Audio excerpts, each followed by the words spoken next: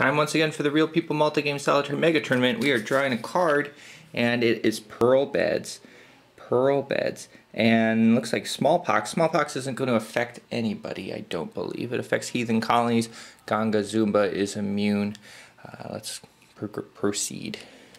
Otto's impetuous bid from last turn made it so he couldn't capitalize his Latvian family. So they're going to go in the mercenary deck in order to be bid on, I guess, this turn. Yeah, they're going to be bid on along with the Pearl Beds. Unfortunately, Otto has no money. He does have 2 bumblebees flying about out there in boats. So hopefully you can get some trading going on. They're both size 1, however, so they're limited in hold.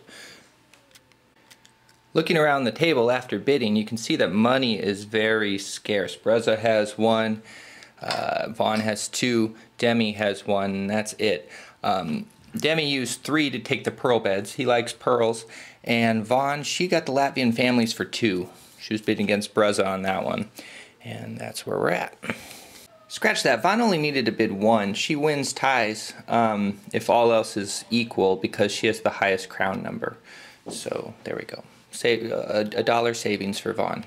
Looking out for you, Vaughn. The plague really shook things up and made for a much more different situation. I don't want to say more interesting, a more differenter situation than you normally might find in the game. Usually the colonies, the people who started with colonies are doing pretty well for money or for money making potential because their colonies start at size 3 and so they can trade with a bunch of people. We are actually seeing a shortage of colonies right now, colony hold space, since the plague brought our 2 big colonies down to the first size. So many died in that plague, it was awful. So what that means is Breza right now, Breza and Cowboy kind of have the largest profit potential.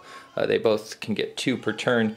Now since Vaughn has this Maria de las Alas, Marin de las Alas, it's a male. I keep thinking it's Maria, but it's Marin. I guess females are not probably allowed to be governors. People can trade with this smuggling port, but she only gets soldiers out of it. But then she can turn the soldiers into money if she wants, I guess, at the end of the year. It's kind of a weird thing.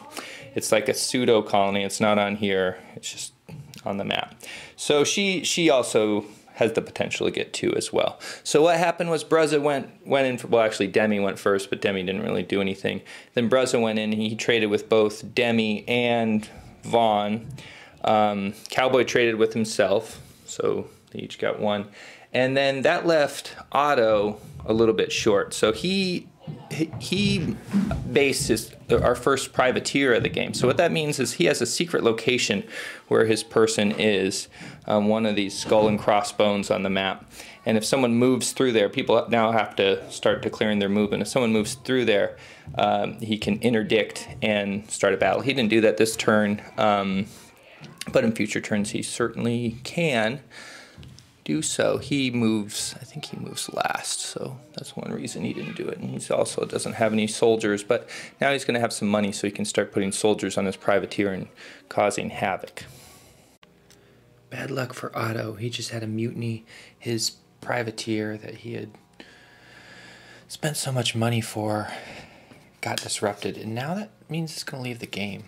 It doesn't have a maturation year shield, so it just goes away.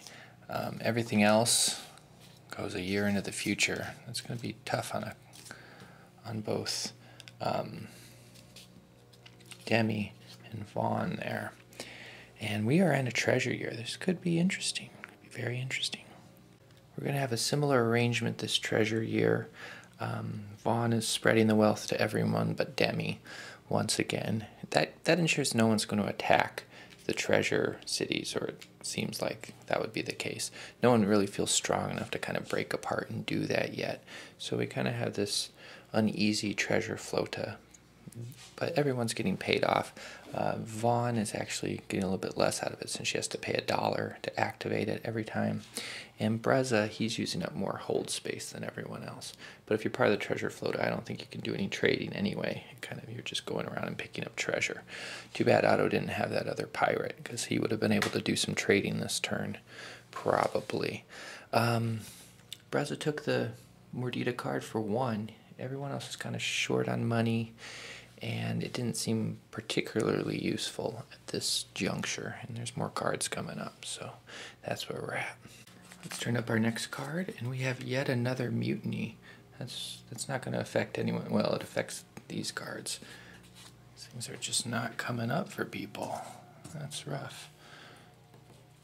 They just can never get their things built because they keep having mutinies. A Spanish Inquisition witch hunt. Specify a Catholic unit to be a pirate this year only. Heresy. Disrupt a Mordida card held by a Spanish player. Ooh.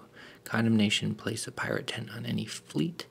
And then auto de fe. Disrupt a Catholic card held by a Protestant player. So that would be Breza. Breza doesn't have any Catholic cards. Interesting one. Now, these if they use these star Mordida effect, or they're called skullduggeries, then this card's going to leave the game because it has no capitalization year thing. Cowboy took the card for $1. Otherwise, it was kind of a standard trading thing. Everyone got money. Breza and Cowboy got 2, as did Vaughn, because she has that sugar mill now. Demi's only getting 1, same with Otto. We also saw people are starting to put out more soldiers, kind of preparing for things to be heating up. Now we're on another turn. And we have Yucatan. No one has anything in Yucatan, it's okay. All right, that would be a cholera outbreak. All right, this one's a big one. All right, this one's a big one. It opens up Havana as a smuggling port. That means people can trade with Havana. Now, the only person who can profit from the trade on the colony side, even though someone else is probably going to hold the Mordida card, is the treasure player. She's the one, I know she owns this one, but she's the only one on any of the smuggling ports who can trade the soldiers out for money. It's kind of in her interest to keep the soldiers there, though, because they protect the treasure when the treasure comes up. But more interesting is the gubernatorial raid here. It affects Vaughn's colony. So if you have this card, you can spend 4 and just take everything from that colony at any time, which, you know, you're not going to get a, well, I guess you could get a profit if there's that sugar mill there. So Breza's going to take it for 2. No one can outbid him. And there we go. He's been working closely with Vaughn, but now he's got kind of a stick he can use if she stops working with him. Otto just picked up another bumblebee for 2. Hopefully he doesn't lose this one. He's going to set it right back there, and it's going to come on the board during C5.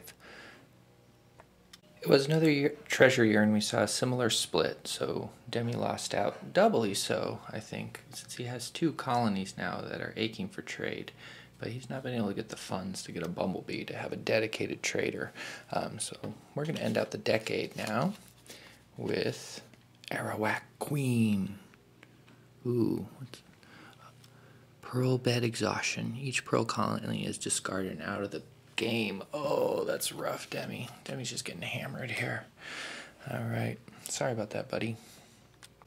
Now, this colony can be seized at any time, along with any other heathen colonies, by Demi. That's one of his special abilities. However, that doesn't do Demi a lot of good unless there's something to raid here, which there isn't, or if he had some bees, it would give him, he could just trade with himself, which is what Breza did. Traded there, so he's trading less with Vaughn, but he made sure to still trade with her her sugar mill here to keep her happy. Cowboy traded with himself, and then Otto, he had 2 traders. There's a bevy of ports now. Anyone who has a boatsman can find somewhere to trade, no problem. But he could have traded with this place as well. Breza would have let him do it in order to keep money out of Vaughn's pockets. But he wants to still stay on her good side so he can be a part of that treasure fleet.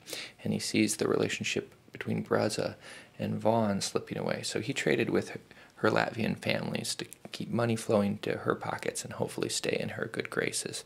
And that's going to do it for this episode of the Real People Multi-Game Solitaire Mega Tournament. We're going to start fresh with a brand new decade next time on the Real People Multi-Game Solitaire Mega Tournament, teaching one Lords of the Spanish Main.